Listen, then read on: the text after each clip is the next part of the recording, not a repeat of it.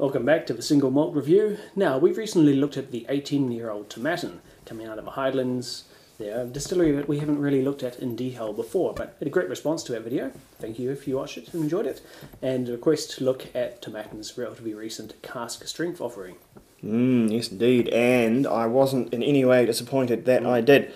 This one not only escapes the horrible, ugly bottles of the new range, even though it's a new release, it's one of the more stunning cask strength batches that we have tried in a year that's had a great many cask strength batches, and most of them have been good. So that should tell you about where this whiskey is going to rate. Tim has tried this one. I have not. Yeah, I've tried. Well, I've tried this much of it so far. I've been enjoying it, so I thought we'd better get to work on it before it disappears completely. Now it's their cask strength edition. I believe it's their first one because I've never seen them, and it doesn't sport a batch number. So we'll say this is probably number one. And it's 57.5%, so that's they're not fibbing. That's pretty well cask old strength there. And it's matured and blend of bourbon and Oloroso sherry casks. So no finishing going on here. Who knows if they've married them together at any point or whether they've just blended it together and away you go.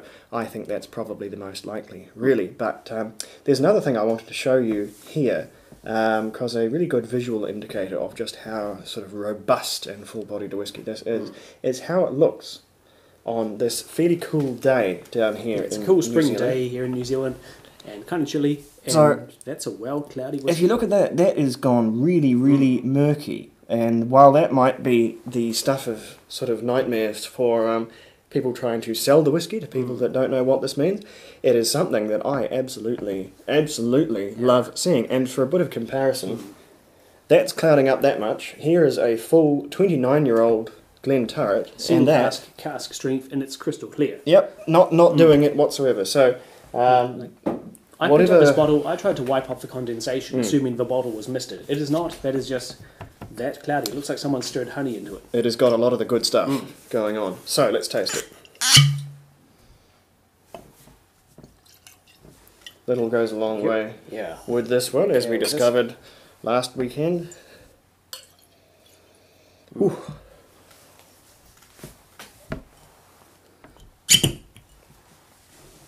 So, at full strength on the nose.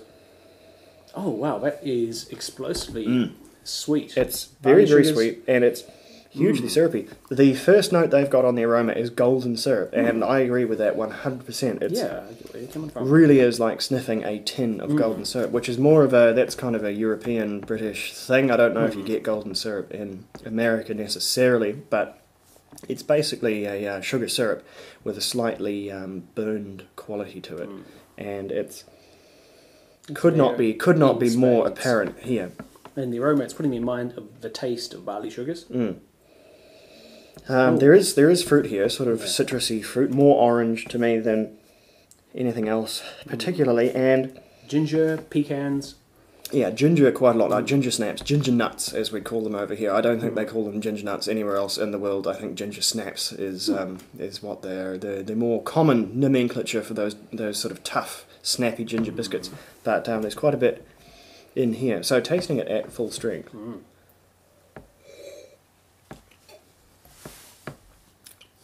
Oh, that's quite punishing. It's much less sweet than the aroma lets on.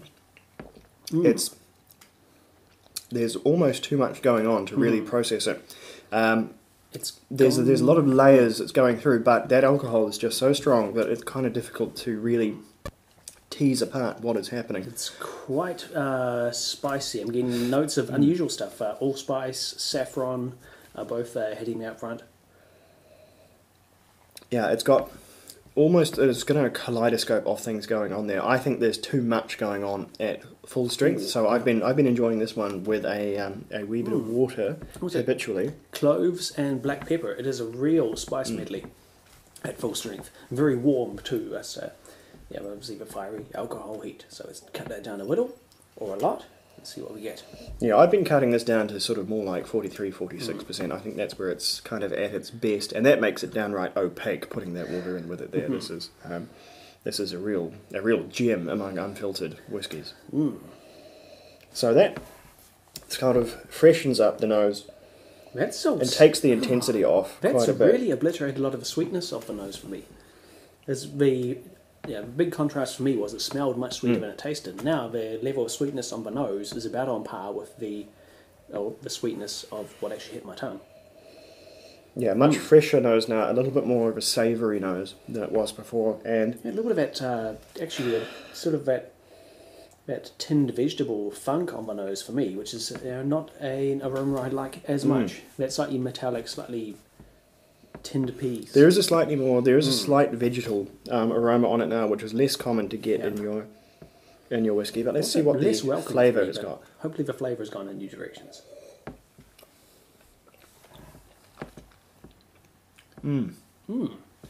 Now that takes a bit more like Tomatin that I remember. Sort of very, very sweet. It's a Highland distillery, but I think they have they lean very Speyside in terms of their whiskies. Character. Extremely Speyside. There's a lot less of a sweet, sticky fruit, which I'd associate with Highlands. What I really sort of one of the key notes I get in almost all Tomatin is a sort of a soaked sponge cake, like a trifle or anything like that.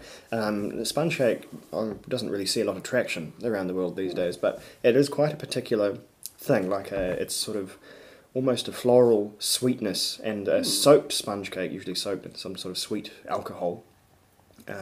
There's a particular note to it, which is I mean I haven't had one in years, but any trifle fans out there will know what I'm talking about. I'm getting much less of that. I'm getting imagine say a fruit, maybe mangoes, pears, guavas, but bereft of all their natural sweetness. It's got those fruit flavours, but none of the fruit sweetness. It could be some of the sherry influence.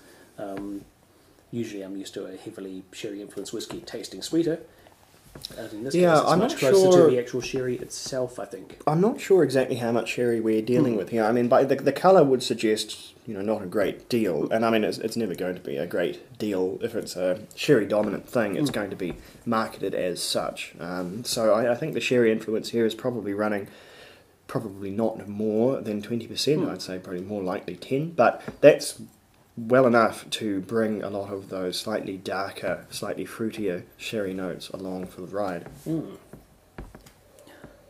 Oh no, I've got to say I enjoyed this more without the addition of water. It had that explosively sweet and nutty. Well, you're not the first person to say that. I heard that when I picked up this bottle from Whiskey Galore. Michael had that to say about it, that he preferred it at full strength. I think I've got maybe just slightly less of a palate for that really, really strong whiskey than other people do. But I have heard that sentiment that people prefer this one at full strength. Yeah, it's a spectacular voyage of sweetness on the nose with that tremendous spicy and layered and peculiarly different palate. So I guess like many of the cask strength whiskies and batches that we've tried, it's really a whiskey you can enjoy two ways. It's quite a different animal with water added. Honestly, not enjoying this as much with the water added. It's gone from just being less sweet to being downright just slightly on the sour or metallic end of things. I'm really enjoying it as much as I did at first. Well. So I suppose if you're going to give it the benefit of the doubt, give it a score based on its first incarnation, rather than the second. And I'll do it on the second because I prefer it with the water in it.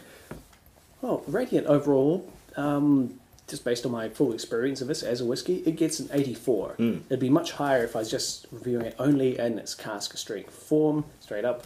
But I've got to take it for what it is, and which includes having enjoyed it diluted down to a more, say, sensible drinking strength. So it still rates highly, but it really does suffer when you add water and take it down below what strength first comes up out of the bottle. Then again, 57.5, that's a very high ABV, which is not for everyone. Quite a lot going on. Not something I'm going to drink a lot of. It's quite a trip for the tongue to go on there.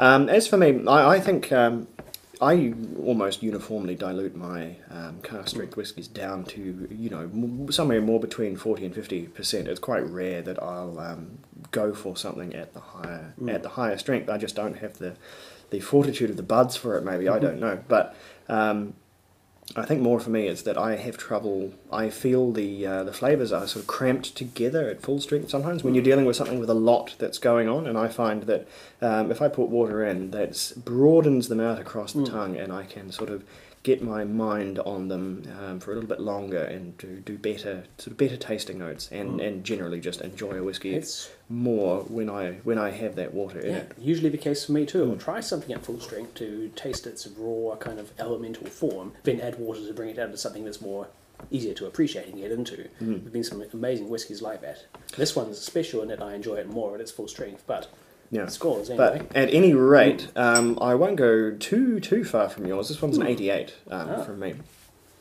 I think probably still the world beater of cask strength whiskies was the Arran 12-year-old cask strength. Still the only one to be sporting an age statement. But this one not too far away. Another good quality cask strength batch in a year of really stunning releases in that category. So another enjoyable Tomatin. We will just have to soap and see just who else is going to jump on the wagon and give us a cask strength version of an otherwise incumbent line of whiskies, because there's plenty of candidates. So we will wait and see. At any rate, you will have to wait and see what we come up with next, but as long as I'm on it with the editing, it won't be too far away. This has been Single Malt Review. Thank you once again for watching. Slanger, we'll be right back.